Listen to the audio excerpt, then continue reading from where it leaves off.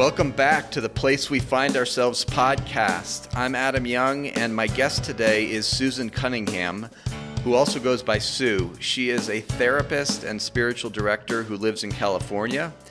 Today, Sue shares one of the most formative stories of her life. It's a story about a first-grade girl who decided to use her voice. Your voice is one of the parts of you that is most frequently targeted by evil, and such has certainly been the case for Susan. Thank you for listening to my conversation with Susan Cunningham. Here we go. All right, I have Sue Cunningham with me. Sue, it's good to see you.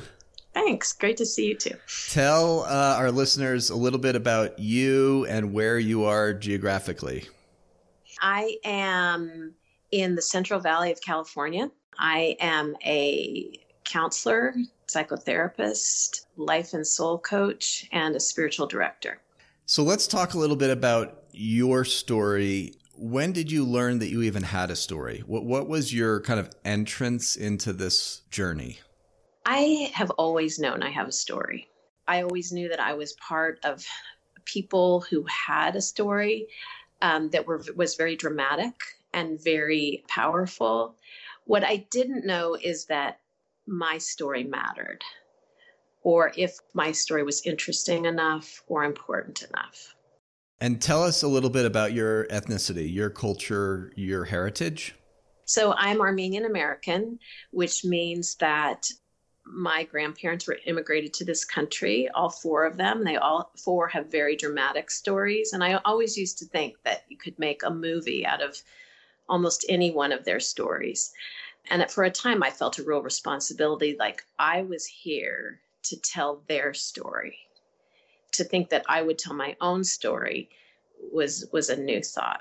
I do want to say Armenian. I want to say it really clearly because a lot of people in different places get it confused with Armenian, which is a theological perspective. But Armenian is the people from Armenia or from Turkey, the Middle East.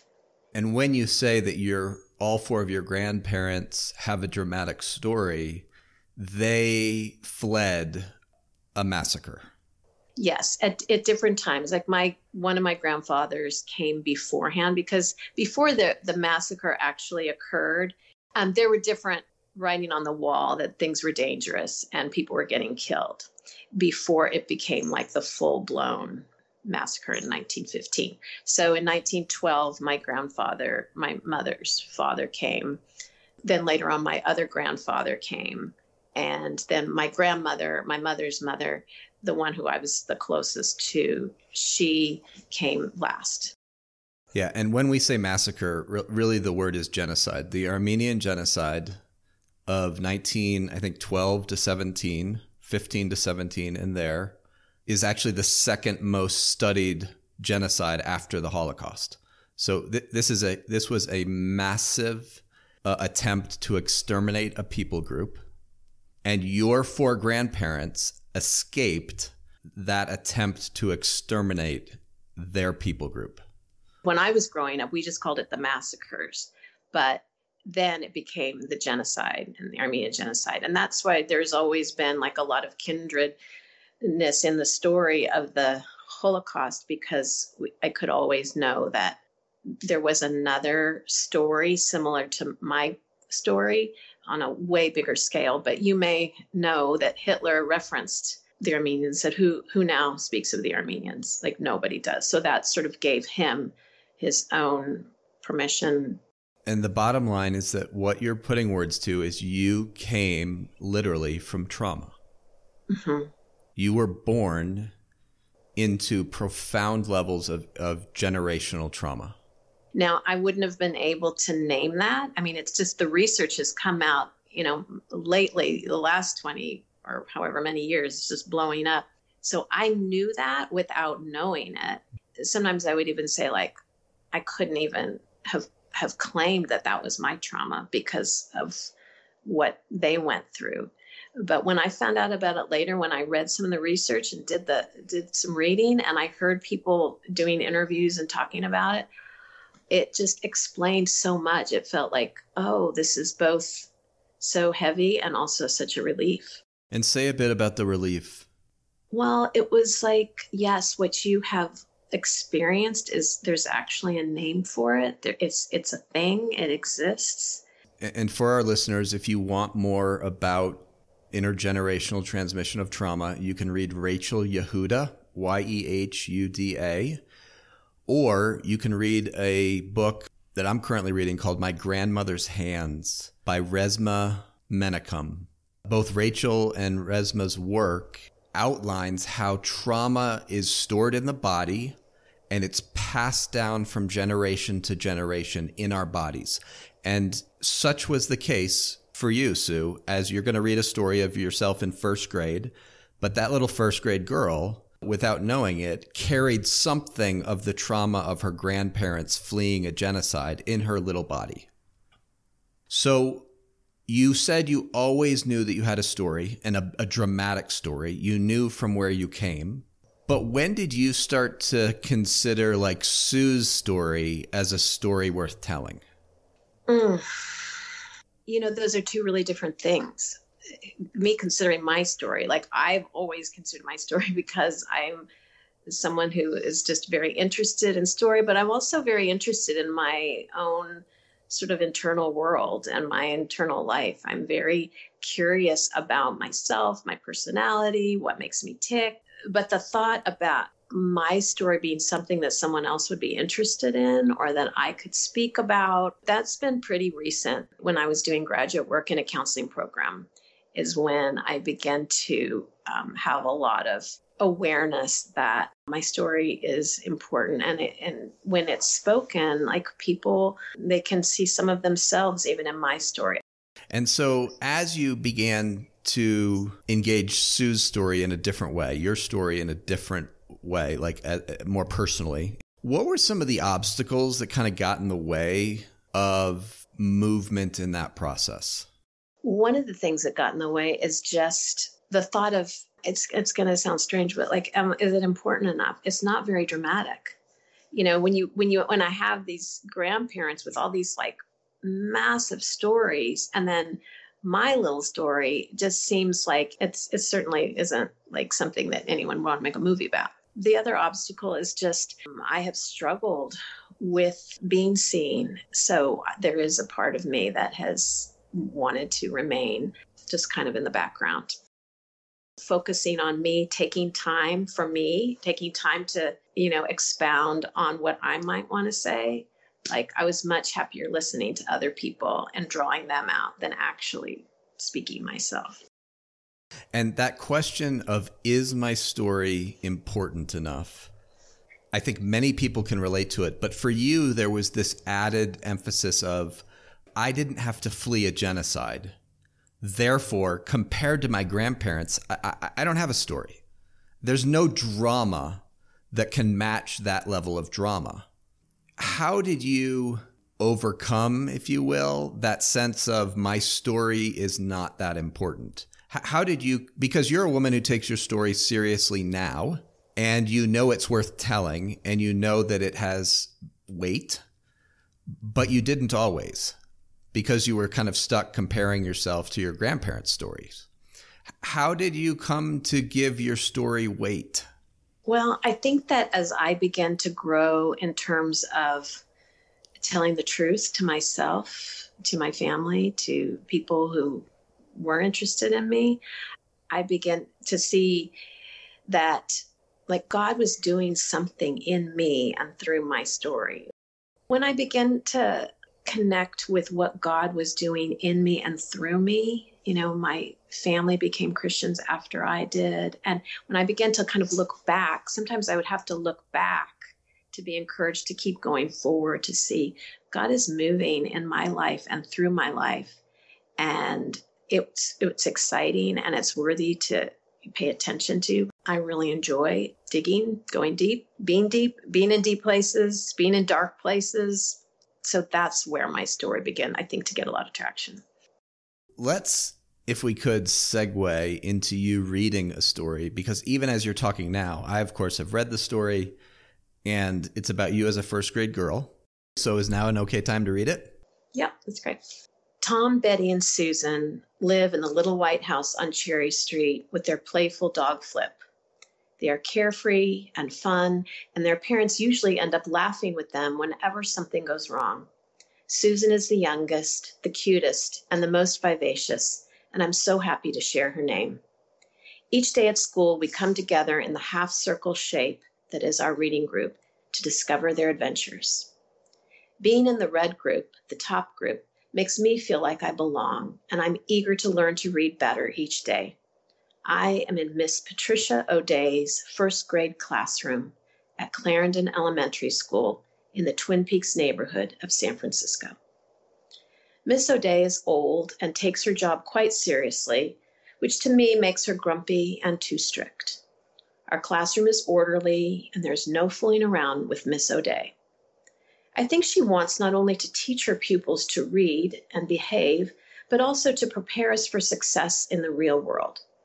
As the granddaughter of immigrants, I already understand how important this is for my brothers and me. Education is our path forward, as it was for my parents, who are also both teachers. Each of my 4 grandparents are survivors of the Armenian genocide, which means they escaped from Turkey or Armenia with their lives and came to America between 1912 and 1917, as the Turkish government was in the process of massacring Armenians. The good thing about being in Miss O'Day's class is that there is structure and she is committed to teaching us. The not so good thing is that school is serious and most of us are not very happy in her classroom. That, however, does not matter. How I feel about Miss O'Day is not the point. The point is that she, like all teachers and authorities, are to be obeyed and not questioned. My job is to be good and do well in school. Teachers are, in mid-century modern life, quickly becoming authoritative guides to assist developing not only our book learning skills, but also our personalities. Clarendon parents who want high-achieving, healthy children won't be challenging them. My brothers and I each have 1-syllable names: Paul, Sue, Greg. We are 100% American, and this is a very important counterweight to our last name, Haratunian, 100% Armenian. It means resurrection, the name Grandpa chose right as the massacres began and everyone he knew was about to die. Hard to spell, awkward to pronounce. With these American names, we have every possibility of fitting in, while being assured we never will. But we have to do more than just survive after all our grandmas and grandpas went through to get here. We are proud, and we have to make them prouder. One day we will all go to good colleges. Paul will be a doctor, Greg a lawyer, and me, I will be a teacher. I'm the quiet, shy daughter between 2 smart and confident sons. This is how it is. I don't mind, and I like being a girl.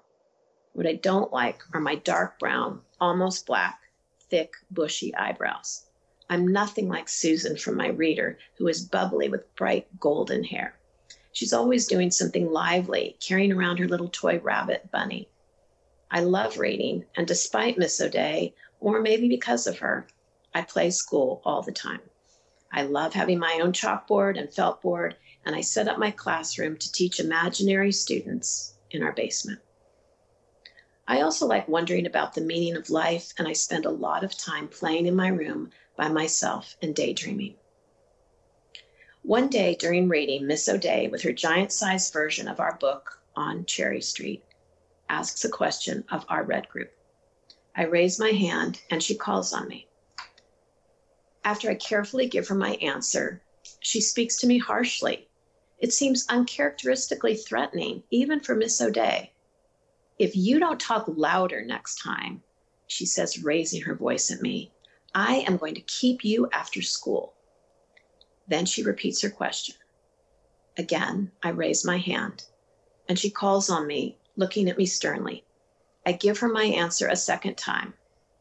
Miss O'Day eyes me with anger, scolding me that she still can't hear me, and orders me to go stand in the corner. I am stunned. I wipe my sweaty hands, now dripping wet, on my clean red jumper. I'm horrified and can barely breathe. I've been sent to the corner. This is even worse than staying after school. ashamed. I wonder, how will I ever explain this to my mother and father? What will they say? Will they also be angry with me? I feel frozen, but I will myself to rise slowly from my wooden seat with the metal legs, staring at my feet in my white bobby socks and polished corrective shoes. Shoes I hate, once even called baby shoes by a friend. My own skinny legs, heavy, slowly but surely taking me past my reading semicircle, past the bulletin board and the sink with the drinking fountain, to the back corner, where I stand quietly facing the angle where two walls meet. I remember nothing more. Thank you, Sue. So can we reflect on some parts of it together? Sure. Mm-hmm. At the beginning, well, you named the bind that this little girl is in because of her first and last name. The bind you're in is represented by your very American first name, Sue, and your very Armenian last name. And what you say is, with these American names, we have every possibility of fitting in while being assured we never will. So can you put some more words to that madness? Because that's madness. I think in some ways it's also kind of a challenge. And I really haven't realized this as much until recently, when I've been thinking about not just my own racial identity, but the racial identity of my Black brothers and sisters and other people of color. I was always trying to fit in, always trying to be that American, smart, popular. And, you know, my parents' generation, they tried to fit in, and then now it was our turn. And this idea that we're trying to fit in, but we also have this reality that is very obvious, like my face. Like, I get asked where I'm from all the time. And even if you just looked at my last name now, Cunningham, it doesn't really tell the story of who I am. And yet I think I wanted that American Anglo type last name more than anything, because I also wanted to fit in. So it's just this, it's a very paradoxical, mysterious interaction between the two that I've been kind of fighting and challenged by my whole life. As a first grader, nobody is a better American comparison than this girl, Susan.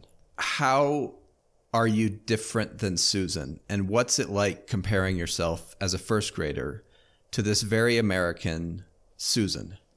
Yeah, I mean, in one sense, it was like so validating, because I'm also called Susan. So depending on sort of where I am, my family or school, and at that time I probably was called Susan.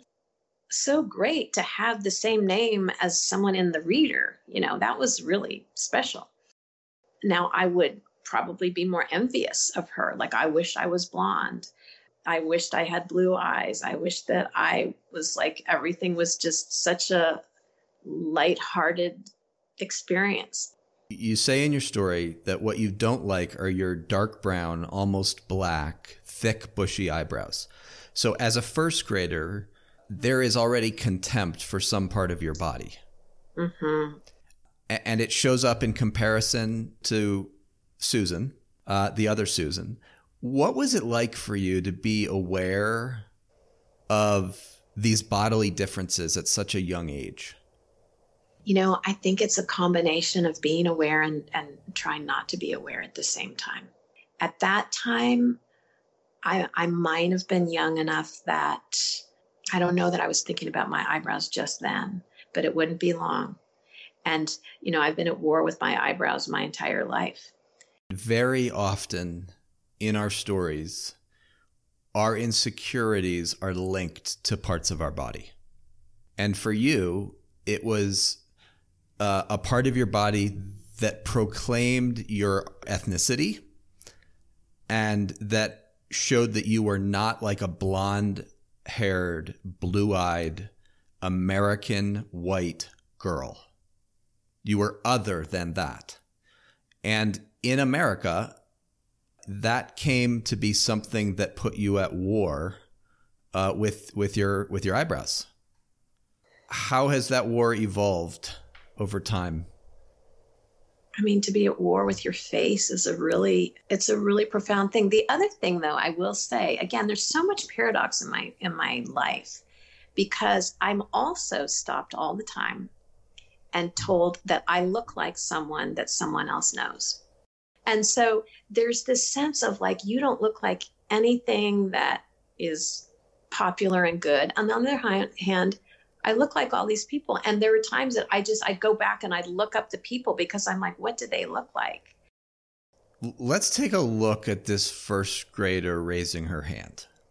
You're having your reading time in your reading group with Miss O'Day, and she asks a question, and you are a somewhat quiet, shy girl. Fair? Mm-hmm. But in your story, on this day, you raised your hand. Was that typical for you to raise your hand? I kind of think it was probable. I think like I was a good student. I wanted to be good in school. I think I felt pretty confident in my reading. Although I wasn't talkative in the sense of I wasn't loud, I wasn't like a cut up or anything like that. But I think in that context, I would have participated. And so she calls on you and you give her your answer. And she is very upset that you are not projecting with enough volume. And she says, if you don't talk louder next time, I'm going to keep you after school. And then she repeated her question again. And in your story, you raised your hand. And when I read that, I'm like, like this is surprising to me. I do not expect you to raise your hand at that moment. Help me understand what is going on. Well, I'm surprised too. I don't have a lot of memories. And so when I think about that one, I think about, I wonder who I was that I raised my hand again. Right. And part of me is like, why did you do that? Like, she was basically saying this criticism. It had nothing to do with what I actually even said. I don't know. I mean, I obviously thought I had the right answer. And so I raised my hand again. And I think I just thought, well, I probably did try and talk louder. I mean, it's almost unthinkable that you didn't talk louder. What we know about Miss O'Day is she's strict. She's a strict, serious teacher. And she has just gotten upset with you. And you're a first grade girl. And you are somewhat shy. And there's no way that didn't register in your mind as like a major note of caution. Mm-hmm. That's a good word. Yeah. And so that thought that I just like raised my hand again. I'm like, I'm going to do this again. And yeah. You like her, don't you? I do. I was like, well, good for you. And she surprised me too, because I don't seem like someone who is uncertain and insecure. I seem like I have something to say and I would like to say it and I plan to say it. And even though your body at this point is in a different kind of state of regulation, probably less regulated, because she's just gotten mad at you publicly, you're in first grade, there is a measure of humiliation that you're already feeling in your body. And you raise your hand anyway. It's rather stunning. How have you come to understand that girl who does not go away in your story? The girl who raised her hand a second time. I mean, that's just my guess. She doesn't go away. How have you come to understand that part of you? Well, I think that for a long time, I've always read the story more with Miss O'Day, the focus on her. Like, I'm surprised she called on me again. So that's the way I've always read it, that I can't believe she called on me again. And then when, the more work I've done and thought about my young self, the more to think, no, you raised your hand again.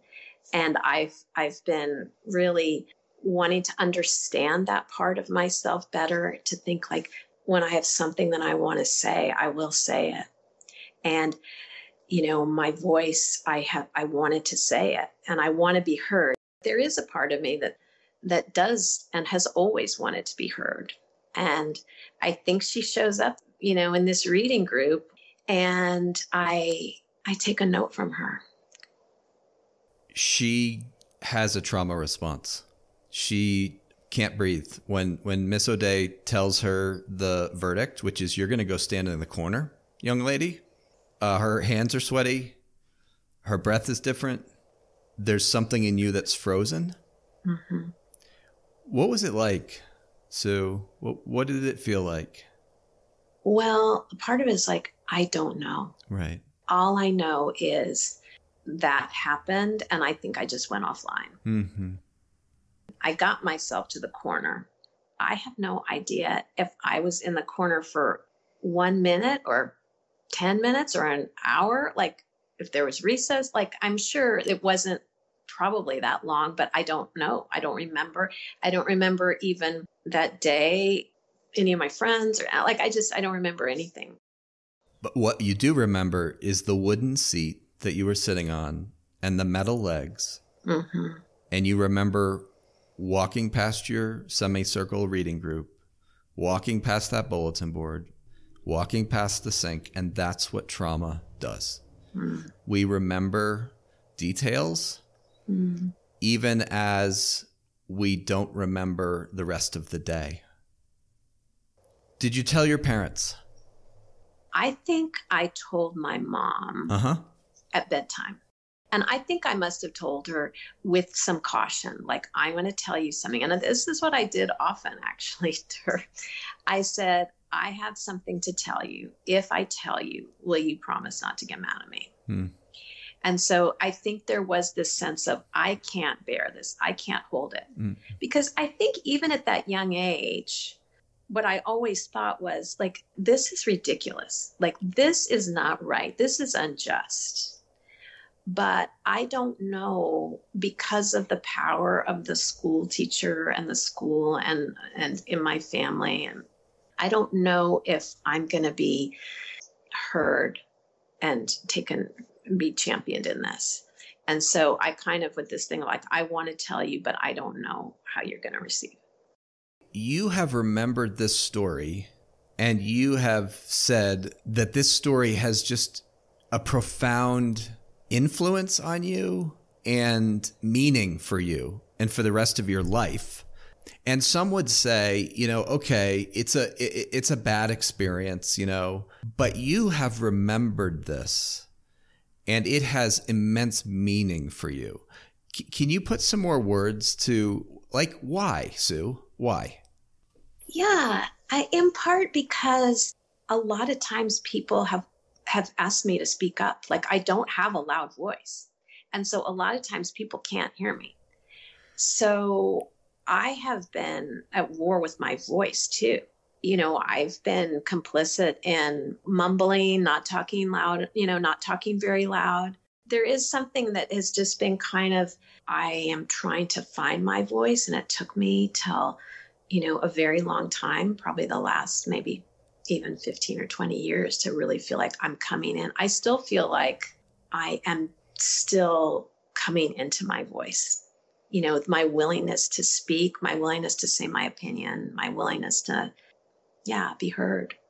What do you imagine, and you may just know, happened in your heart in the aftermath of this story, whether it's standing in the corner on your bed that night, the next day when you walk into our classroom? I mean, what happens inside the heart of this first grade girl as a result of this experience? I think two things happening at the same time. There's a great insecurity and a great, I don't think I'm going to be understood. I don't think that I'm going to be taken into account. But also there's a bit of protest that says, I will be taken into account and I will be understood. And that is such a paradox that you hold in your body, and that I imagine has played out over and over and over again. This paradox of, I'm not going to be heard and understood. I'm too quiet. I'm not going to be taken seriously. And the protest of the girl who is saying, damn it, you will hear me. I have something to say. I think that's why I became a poet. Because that's what poets do. They give words and meaning to very small events, and they make them big and they make them seen. And poets tell the truth. They tell the truth in a way that exposes, in a way that prose often can't expose and can't proclaim truth. And I think that's what I love about it, because it comes in, slant, as Emily Dickinson would say, or it comes in the back door. How has your posture towards this girl changed over the years? At times I've been so angry with her. Like, why did you, come on, why did you raise your hand? Could you not have told that this was not going to go well? And then more recently to be like, well, good for you. You raised your hand, you had something to say, you didn't let her intimidate you, and good for you. And I learned something from her that day, which is your voice has power. In this story, it's like the power of the powerless. Mm-hmm. But I have thought about this story probably every week of my life. So, this idea that my voice is something to be taken into account and to develop. And this is where I do think that God has been opening up avenues for me to speak and be heard and listen and keep unfolding. It needs to be said that very often evil assaults our voice. Yeah, I think that normally what I would wish is that this story never happened. I wish that this didn't happen. And that's often the way I feel when bad things happen to me or when evil attacks me. I wish it didn't happen. But with this story, the beauty of God's redemption and coming is that this story has made me think about my voice almost every single day of my life. And so therefore, I've had to contend with, will I speak up? Why will I not speak up? What's getting in the way of me speaking up? How am I, what do I have to say? And often to say, I actually have something to say, and it's actually important and needs to be said, as we all do. We all have something to say. Now, in a really strange way, I'm really grateful that this happened, because I would not be thinking about my voice. I bet you we would not be sitting here talking about my voice and the struggle, but also the glory of it.